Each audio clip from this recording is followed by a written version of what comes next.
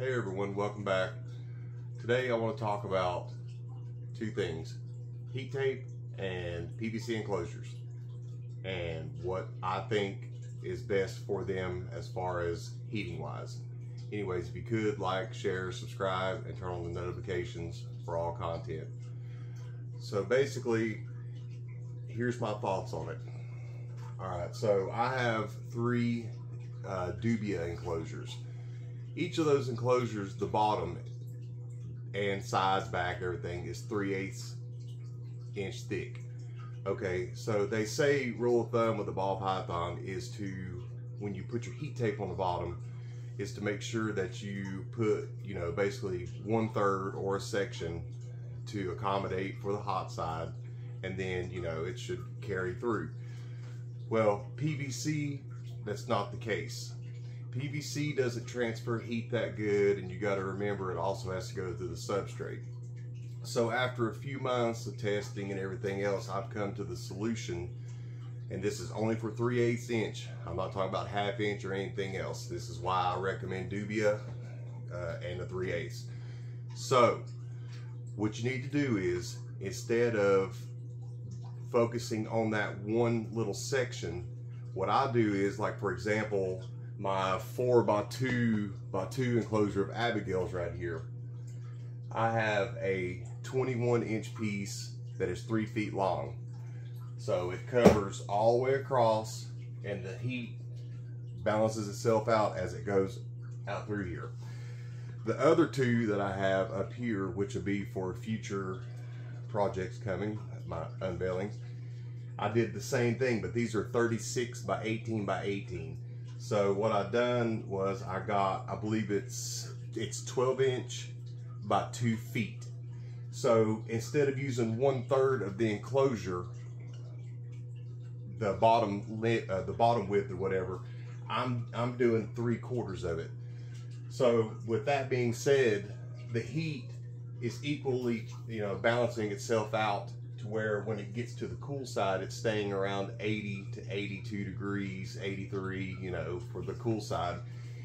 And I think that's like very important to know, because, a lot of people think that you have to have a radiant heat panel.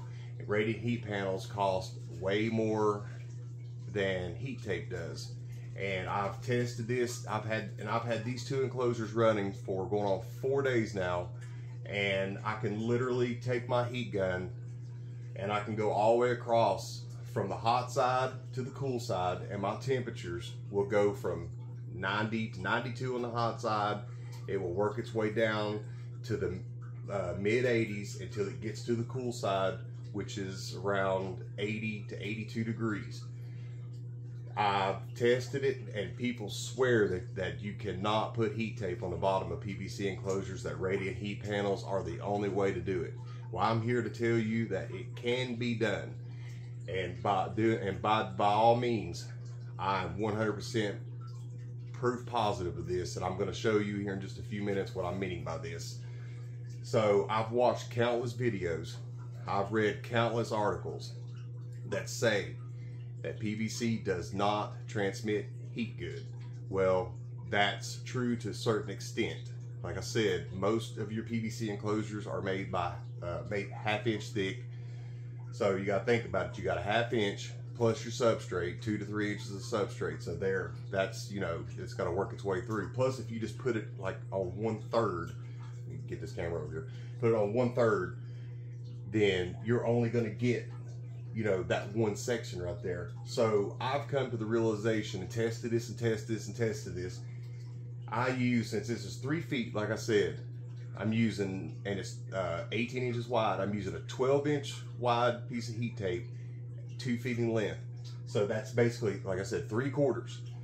Now what that's doing is, and I'm going to show you here in just a few minutes, what it's doing is, it's literally, think of it this way, like with your hot side, when you have your your hide there, it's going to trap the heat.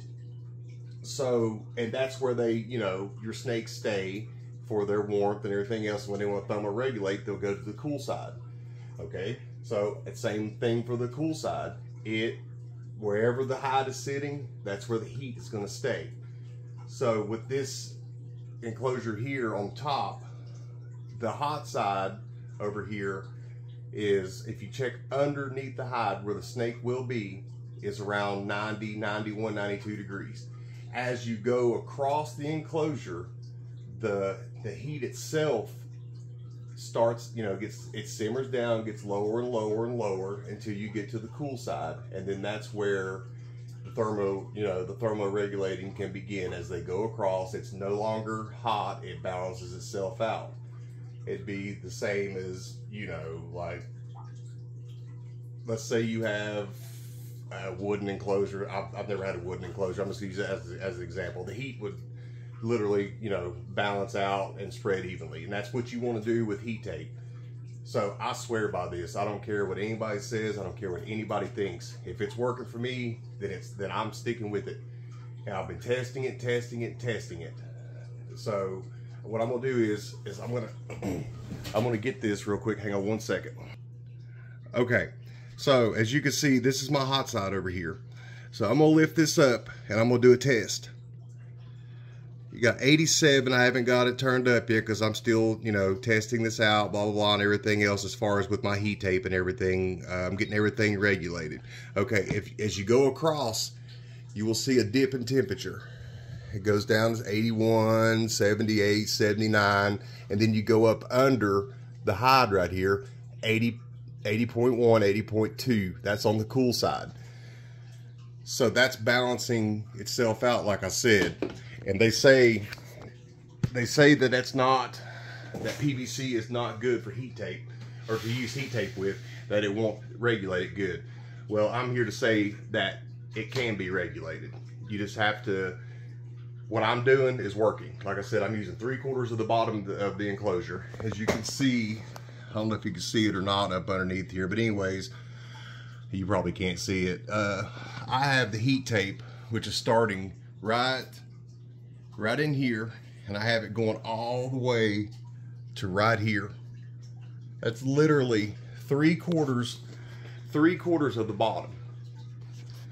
And I just did that on video and showed you how the temperatures went from basically 88, 89 degrees to 80 degrees, and that's perfect.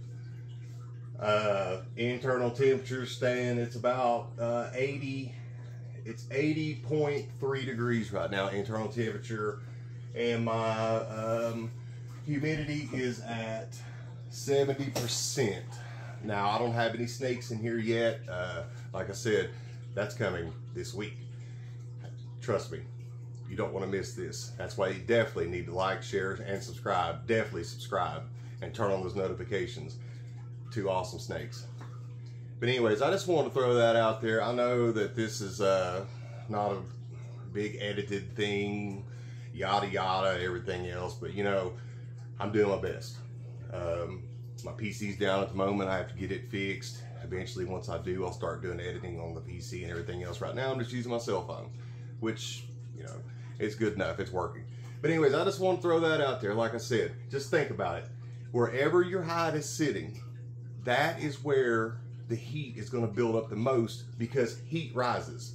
So if it's sitting underneath that hide, all that heat will trap inside that hide and it will stay inside there. That's why they always want you to check temperatures up under the hide, because that's where, you know, they're at all the time and you don't want to burn them up.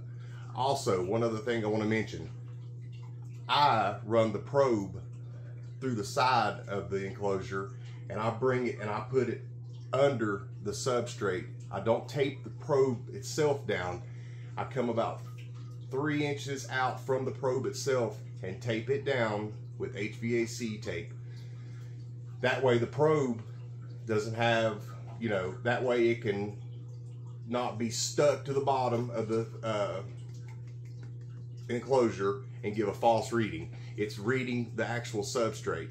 If I were to take that probe and put it in between the heat tape and the bottom of the enclosure and sandwich it together, for one, it's going to leave like a little gap for the air to get in, and then for two, it's already going to reach its temperature and begin to do the cooling session, you know, hot, and then let's say I set it for 102, then it's, by the time it reaches that, it's gonna, like with my ink birds, you can do fluctuations plus minus this. I got mine set on +2, -2. So it's just, you know, the probe being on the inside, that's another thing. They say do not do it. Well, do what you want to do. I'm just telling you what I do and what works. So just, you can take my advice. Like I said, and like I always say, I am no expert. I just do what's best for my snakes. Sorry about that. Y'all have a good one. Take care. Thank you.